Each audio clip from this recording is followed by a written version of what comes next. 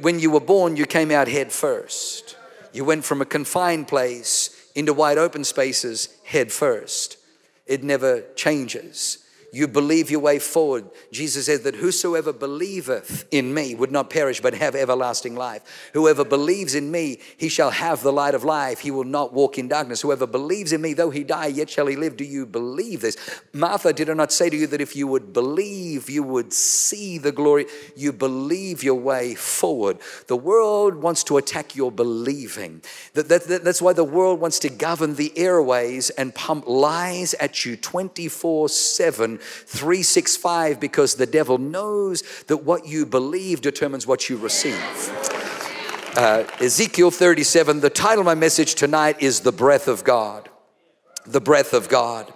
It'll make sense in a moment. It says, the hand of the Lord came upon me and brought me out in the spirit of the Lord and set me down in the midst of the valley, in the midst of a low place, and it was full of bones. Then he caused me to pass by them all around, and behold, there were very many in the open valley, and indeed they were very dry. And he said to me, Son of man, can these bones live? Can these bones live? The Spirit of the Lord brings Ezekiel into a valley, into a low point, into a low place. And all he sees around about him is death. When he turns on CNN, there's death. When he turns on MSNBC, there's death. When he turns on the radio, it's death. The television, death. When he looks at Google, death. All around him is death. All around him is masks. All around him is COVID. All around him is death. And it's interesting, God says to him, Son of man, can these bones live? Son of man, can you see life? The enemy wants you to see death. He doesn't want you to see life. You and I are cut from a different cloth once we're born again. The Bible says, if any man be in Christ, he is a new creation. Old things have passed away. Behold, all things have become new.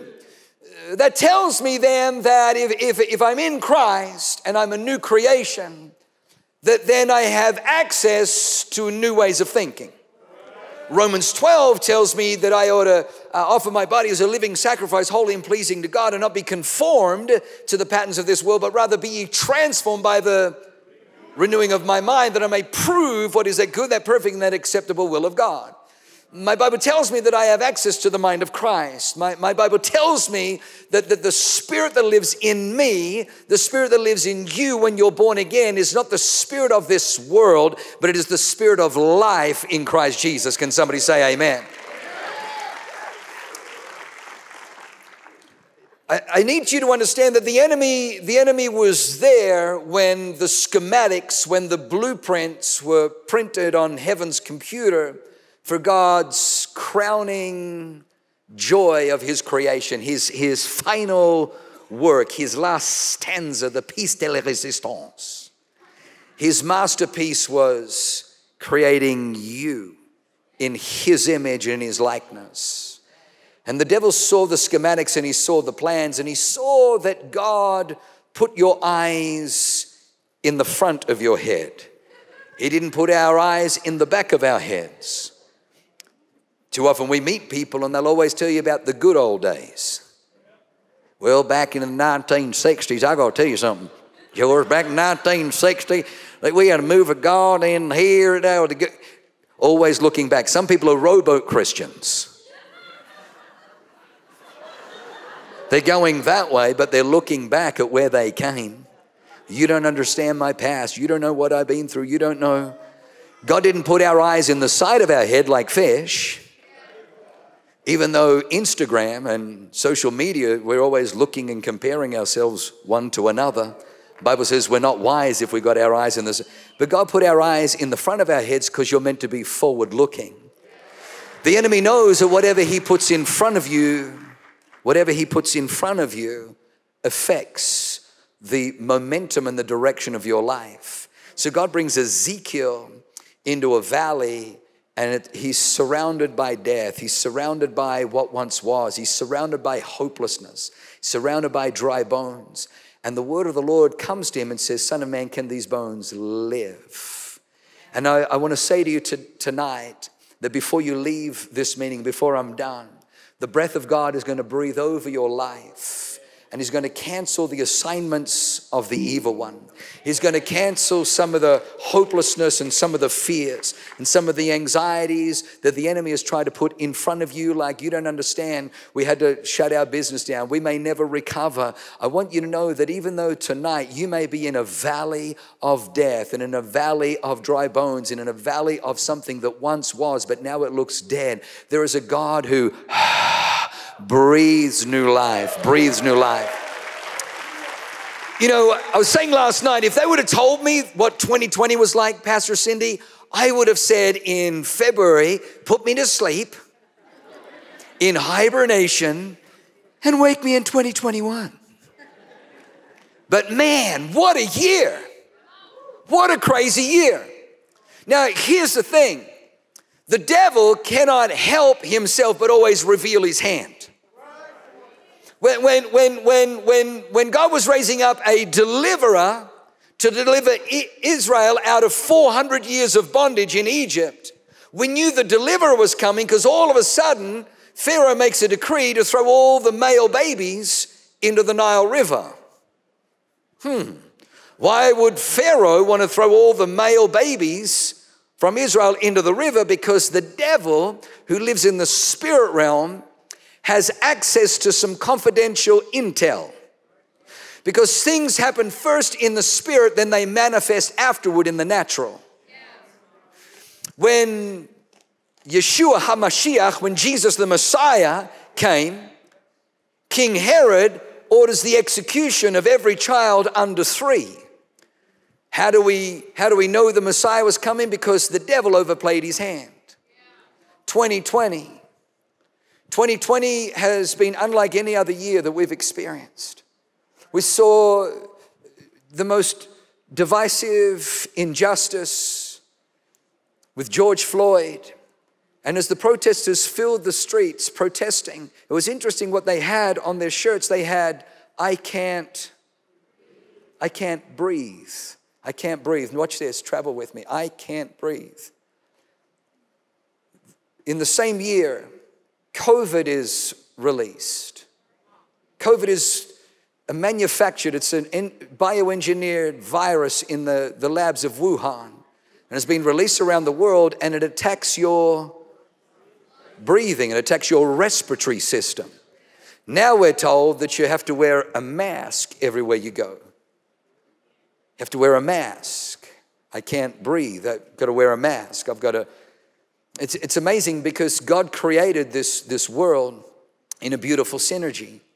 When you breathe in oxygen. When you exhale, you breathe out, you exhale carbon monoxide. Trees breathe in carbon monoxide and they exhale oxygen. It's a beautiful symbiosis that we're meant to have.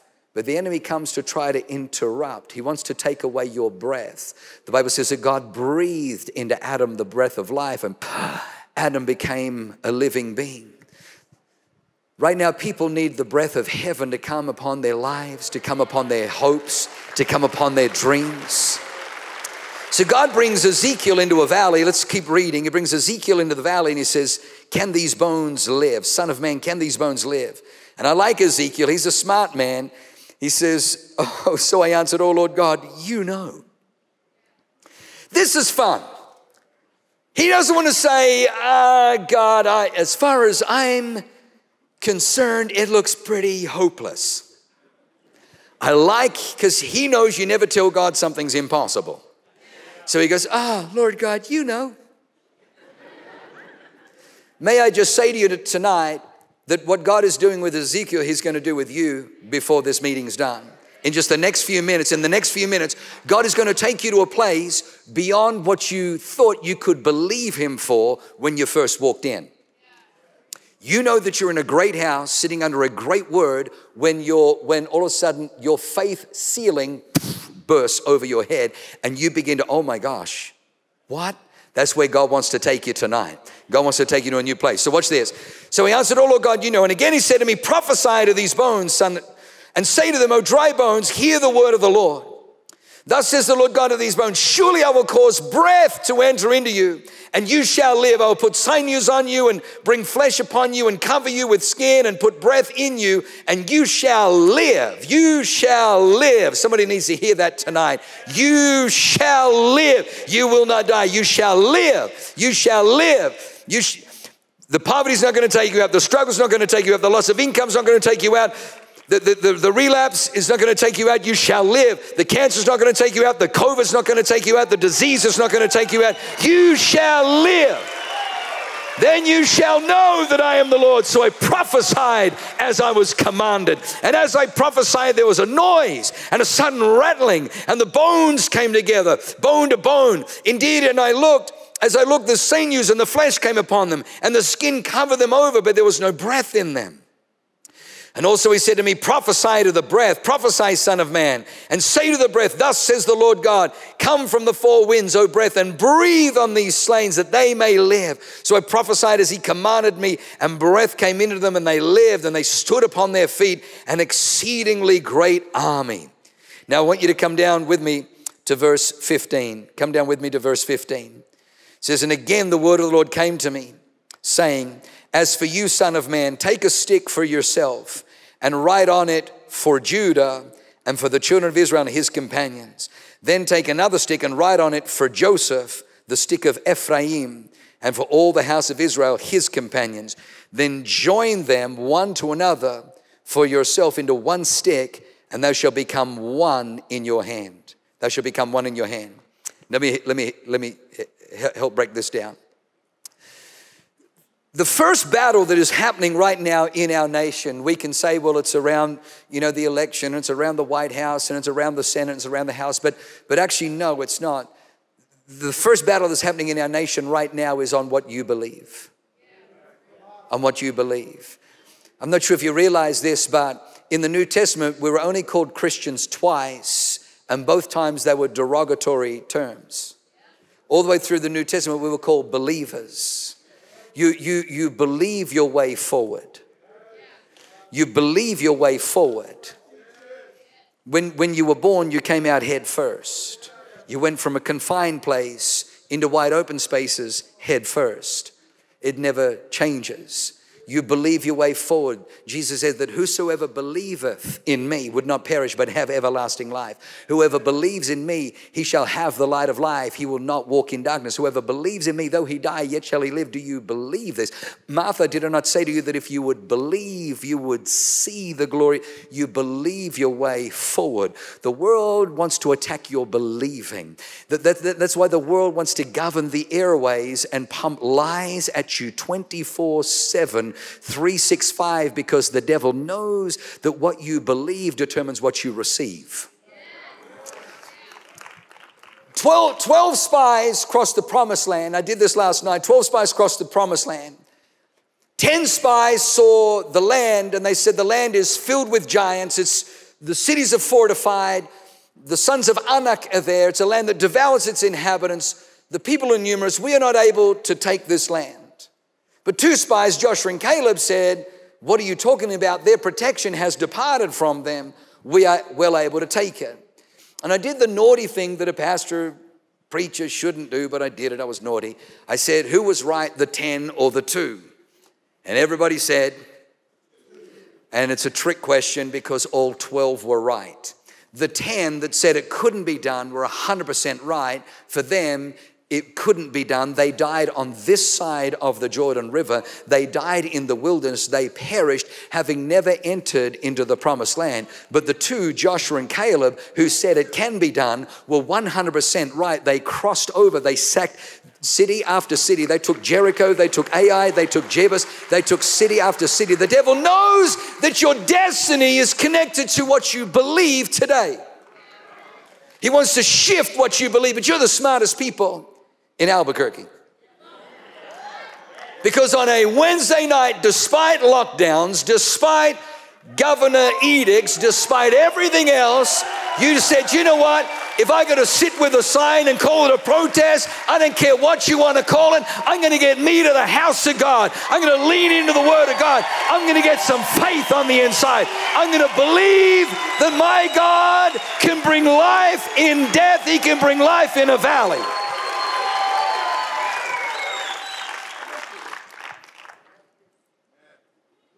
God comes to Abraham. This is one of my favorite stories. He comes to Abraham in Genesis 15. And he says, you know, Abram, and he says, here I am. And God says to him, you know, here I am. I'm your exceedingly great reward. I mean, this is a pretty awesome scripture. The God of the universe, the God of the cosmos and the constellations, the God of like giraffes, cute little penguins, comes to Abraham and says, here I am. I'm yours, baby. You would think, I mean, this is better than finding a lamp on the beach, you know, a genie in the bottle, you got to run the right way. It's not like that. This is the God of the universe presents himself to Abraham saying, here I am, I'm yours, happy birthday. Feliz cumpleaños, I mean, what a day. Abraham's response is loco. Abraham does, this is true, it's in Genesis 15. Abraham goes, so what? I mean, just as well God's got a healthy self-image. He goes, so what? What's the point of all this blessing? When Eliezer, a servant born in my house, is the heir of all this stuff. Look, you haven't given me a son. Now, how many people know that when you start telling God to look, you're in big doo-doo? Now, come with me for a moment. Abraham is trying to tell the Almighty God to look at what he don't got. Now, before we judge him, we do this all the time. We say, look, I didn't get that job. Well, look, I didn't get the right. Look how hard it is. I was born on it. So we do the same thing, all right? So he's asking God to look. The Bible says that God, the heavens cannot contain him. The cosmos is not big enough to contain God. And yet Abraham, in his tiny little tent, is asking God to come down and look at what he don't got. It's a little bit like this. Abraham says, look! And God in heaven says, Gabriel, I distinctly thought I heard someone say, look. Oh, shall I Google Earth the universe, Lord? Yes, go ahead. Look! There it is again. Oh, I heard it, Lord. Shall I Google Earth it some more? Yes, go ahead. Look! There it is, Gabriel. Did you hear it? I heard it, Lord. It came from the 1, 2, 3. It came from the third rock from the sun. Third rock from the sun. Ah, planet Earth. My favorite planet. Google Earth it a little bit more. Look! There it is again, Gabriel. I heard it, Lord. Seems to be coming from the area of Mesopotamia. I wonder. Now, this voice also does sound like Simba. Everything the light touches. It also sounds like, this is CNN. It also sounds like, Luke, I'm your father. I just don't know. It's just a God voice, okay? Just to me, that's what he sounds like. Anyway, now you're distracting me. Stop. So, Mesopotamia. I'll Google Earth it a little bit more, Lord. Look! There it is. Ah, that's the Ur of the Chaldees. I wonder if that's Abraham. I'll go down and see if I can squeeze into, I've got a better idea. Abraham.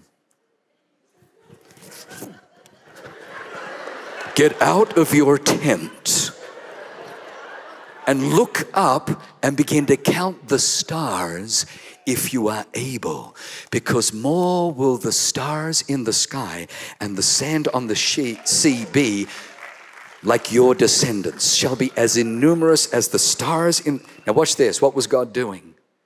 God was saying, you think the problem is in Sarah's womb. Before I can change what's in Sarah's womb, I have to change what you believe. Jesus says, if you believe, all things are possible for him who believes. The devil doesn't want you to believe. All right, little Bible test, Wednesday night, Bible test. There's one miracle that Jesus did that's in all four Gospels, and it's the only miracle Jesus did that's in Matthew, Mark, Luke, and John. What miracle is it? Oh, very close. That's John chapter 2. Blind? Nope. Nope. He's got it. Feeding the 5,000. The feeding of the 5,000. Matthew's writing the 5,000, and he looks over, and then Mark is writing. Hey, Mark, what you doing? No, oh, nothing.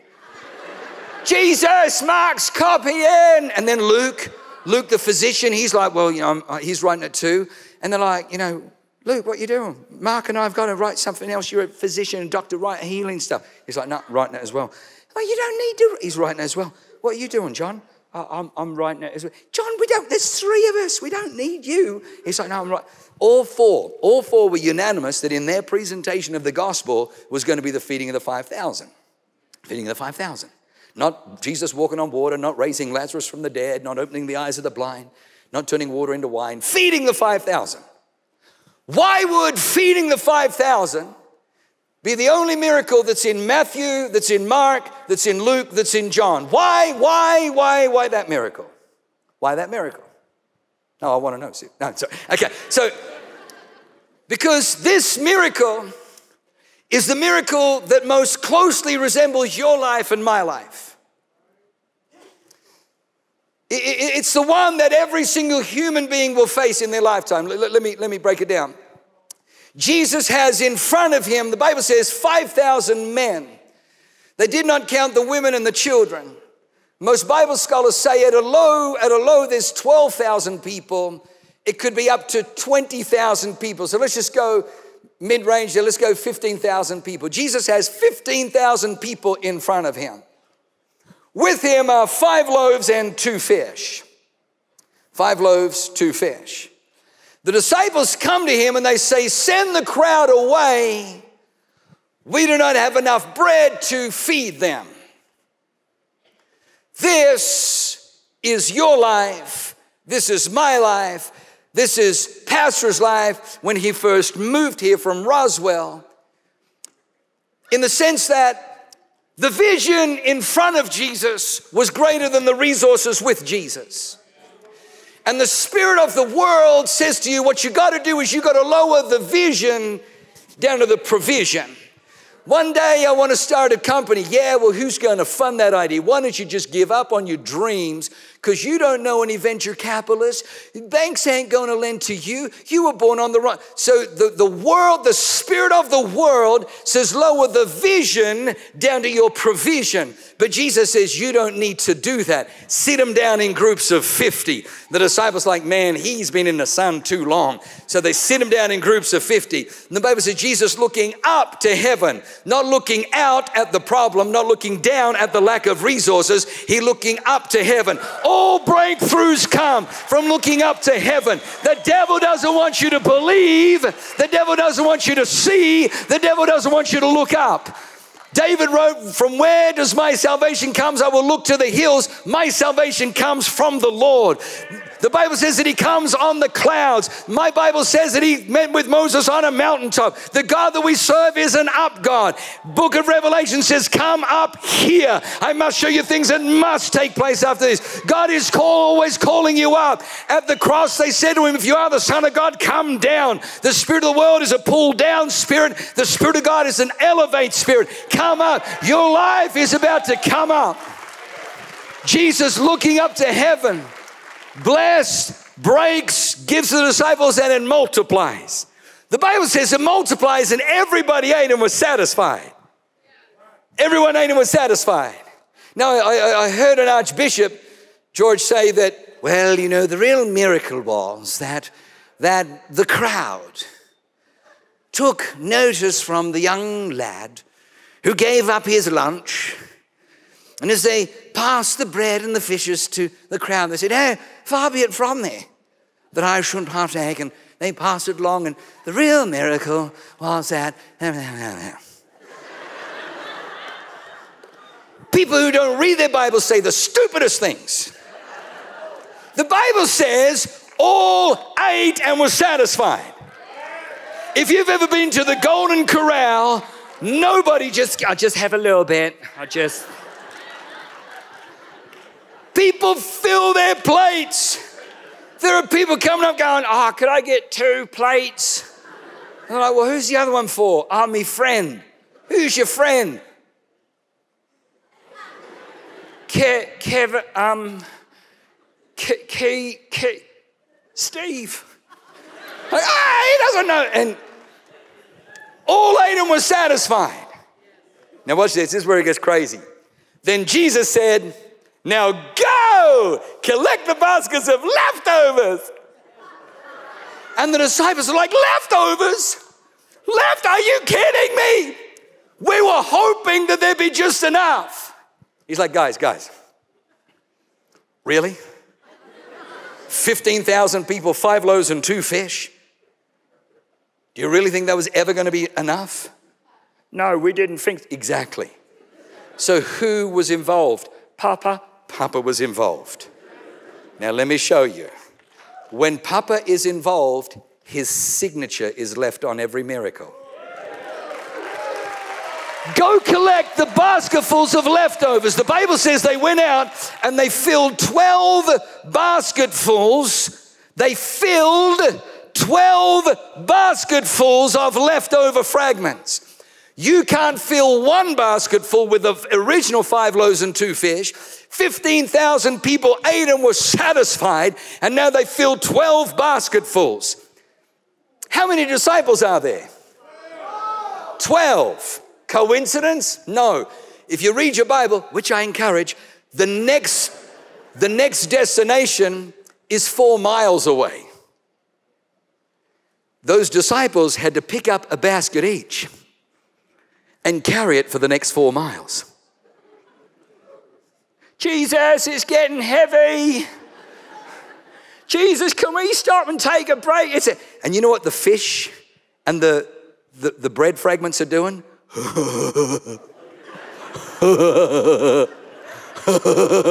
Explain this.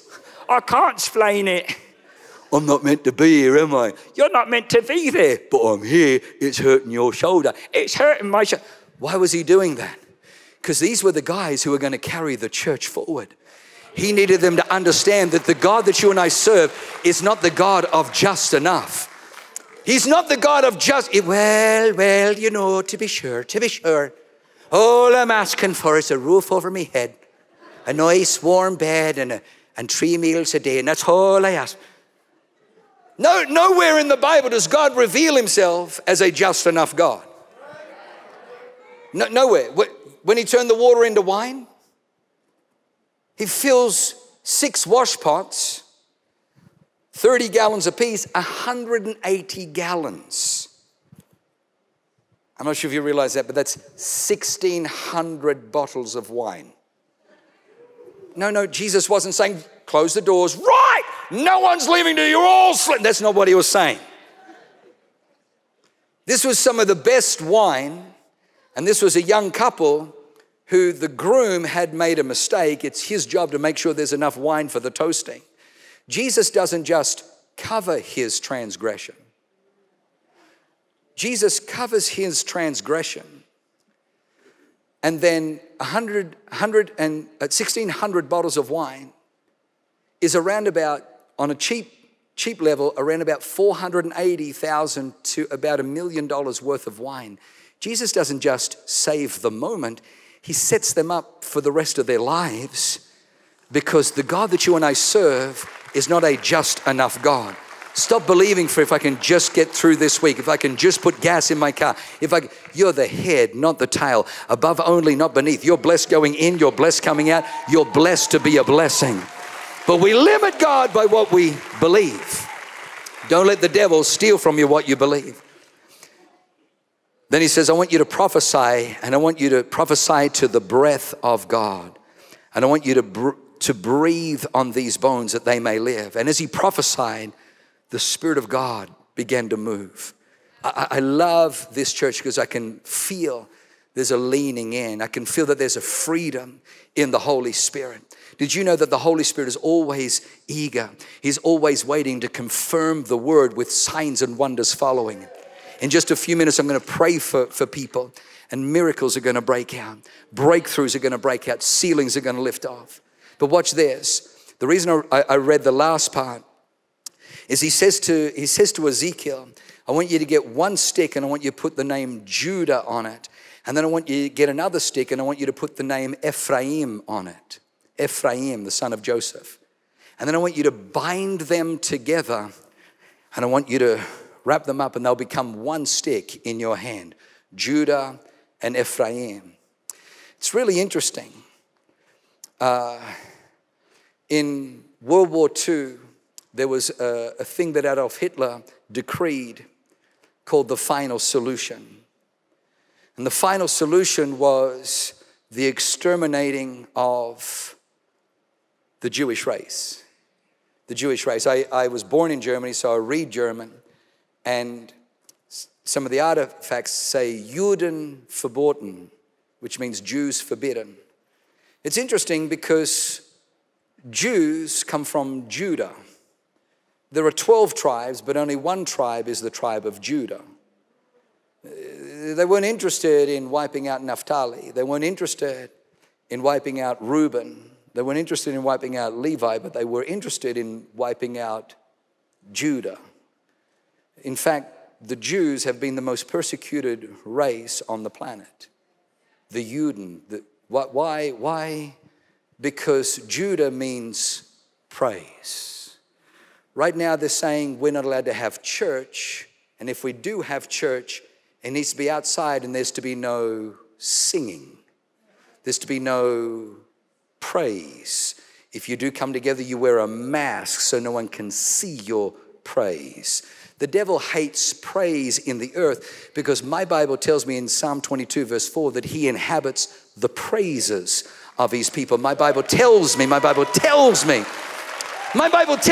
when they came to the walls of Jericho, they didn't need to take a cannon to it. They didn't need to take a ramming rod to it. They didn't even need to take hammers or sticks. All they had to do was march around. And on the seventh time, on the seventh day, just give a shout of praise. And the devil doesn't want the walls coming down. He wants people in bondage. He wants people excluded from the promises of God. So he wants to shut down your praise. He doesn't want you to have praise on the inside of you. My Bible tells me that when Paul and Silas were in the prison and they began to praise in the midnight hour, that the chains fell from their wrists and the prison doors to their prison and all the other prisoners burst open. The chains fell from their wrists, but the chains fell from all the other prisoners. The prisoners sleeping, the prisoners mocking, all the prisoners bent. The devil doesn't want you to praise because he knows that when the church praises, even the people outside of our walls, even the people who are sleeping, even the people who are mocking, they don't even realize that something shifted in the spirit realm. The earth is never more like heaven than when we praise. The angels can't figure out where earth finishes and heaven begins when the house of God is in praise. The devil doesn't want the church praising because God inhabits the praises of his people. The devil doesn't want the church praising because the walls of Jericho come down when the church is praising. The devil doesn't want the church praising because chains and shackles fall off my wrist when I begin to praise. Prison doors bust open when I praise. The devil doesn't want you to have a praise. He wants you to have a whine. He wants you to have a complaint. He doesn't want you to have a praise, because when you have a praise, the walls come down. So praise, let me finish. The praise is met with Ephraim. Ephraim means fruitful in a foreign land. Of all the things of God, he takes Ezekiel into a valley of impossibility. Takes him into a valley of death, into a valley of COVID, into a valley of draconian lockdowns, into a valley of businesses shut down, into a valley of that there's no relief coming, into a valley of there's no financial aid coming. He takes him into a valley of death. And it finishes, he says, boy, praise and fruitful in a foreign land. You don't need to be in a healthy economy for God to prosper you and increase.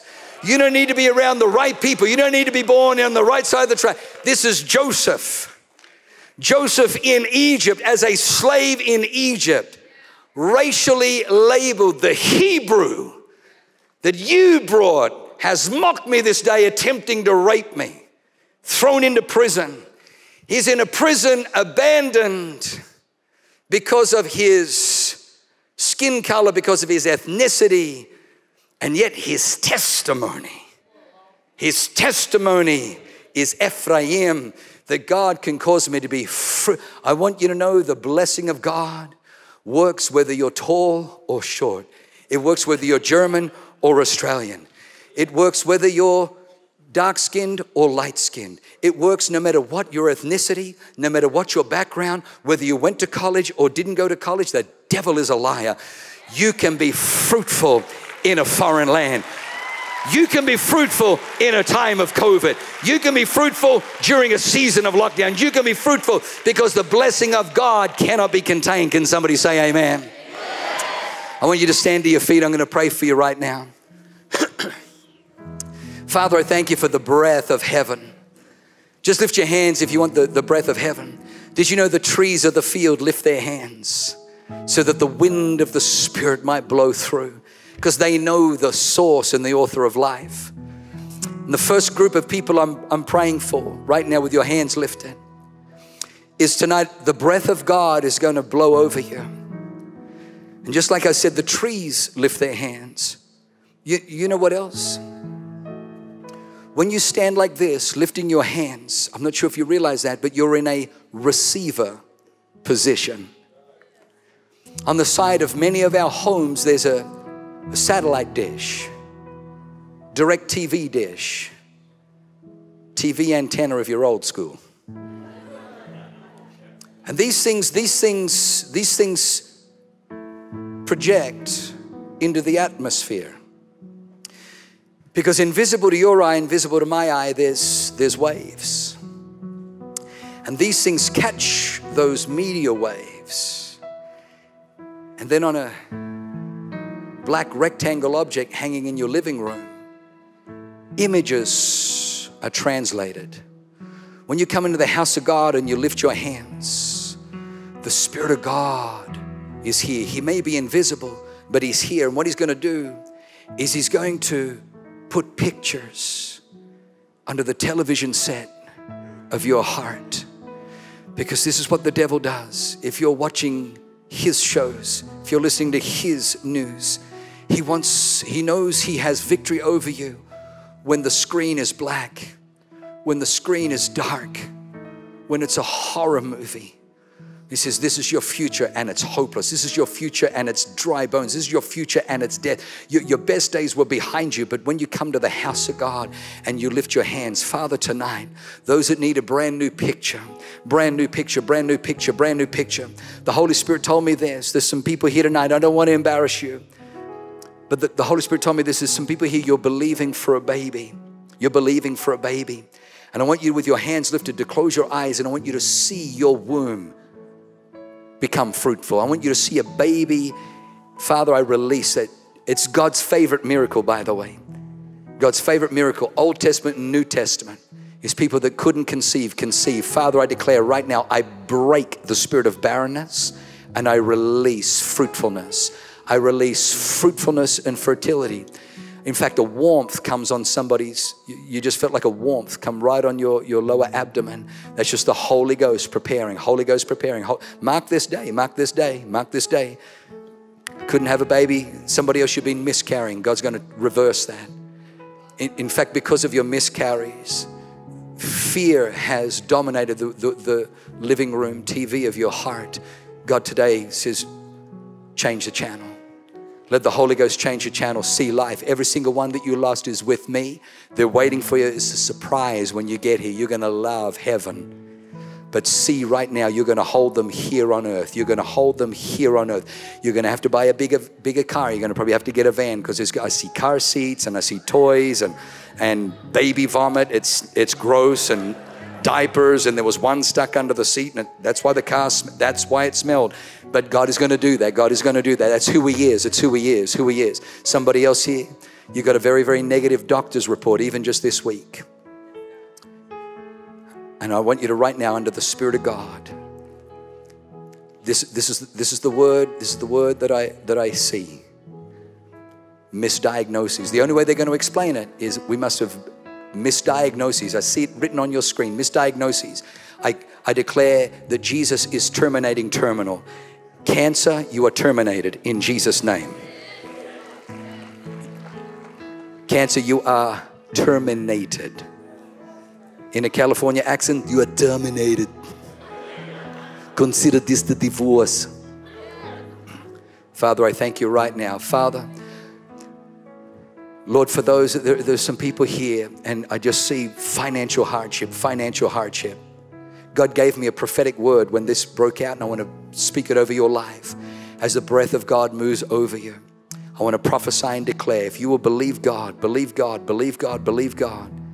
For every $1 that COVID took, for every $1 you've lost in income generated this year, the Lord would say, because you're my child, my son, my daughter, because you believe in me, $3 will come back for every $1 you've lost. $3 for every $1 you've lost. In Jesus' name, in Jesus' name. Father, I pray right now, maybe there are people here and you've never surrendered to Christ. I'm out of time, and Pastor Steve said that the security team will beat me out the back if I go over time, and I don't want to get another beating. They beat me before the meeting. I said, why are you beating me before the meeting? They said, beatings will continue until morale improves. I'm like, wow, he runs a tight ship, this guy. And not really. But listen, would you just close your eyes and bow your head? I know I'm over time. But if you're away from God, would you come back? If you drifted from God, and let me tell you, it's so easy. And the devil wanted to make sure that the strip clubs are open, the liquor stores are open, the gambling casinos are open, the marijuana dispensaries are open, abortion. He wanted to make sure that everything that would only accelerate the destruction in your life was really close by you, and then he wanted to shut the church out. And maybe you reached out to alcohol, reached out to drugs, maybe you did some things. I want you to know the Bible says there is no height, nor depth, no principality, no power, no sin, no shame or guilt that is able to separate you from the love of God that's in Christ Jesus. If you'll just turn away and walk from that thing. So if that's you tonight saying, I need to come back, I need to return to God, I need to surrender to God, would you quickly raise your hand, just one hand high so that I can see it. And I'm going to pray for you. Wow, hands everywhere. Thank you, thank you, thank you, thank you, thank you, thank you, thank you, thank you, thank you. My God, hands everywhere. Pray this prayer, all those with your hands raised. Now listen, this church wants to give you a Bible and pray for you. Let them give you a Bible. But say these words out loud. Say, Heavenly Father, I want to thank you tonight. You so love me that you sent Jesus, your only Son, on a rescue mission to save my life. Lord Jesus, thank you. You said yes to going to the cross and dying in my place because of what you did on that cross, shedding your blood. Tonight, I am free, forgiven, clean. Every hold the devil had over my life is broken right now in Jesus' mighty name. I am free because I am a child of God. Amen. Amen. Come on, give God a great praise. Thank you, Pastor.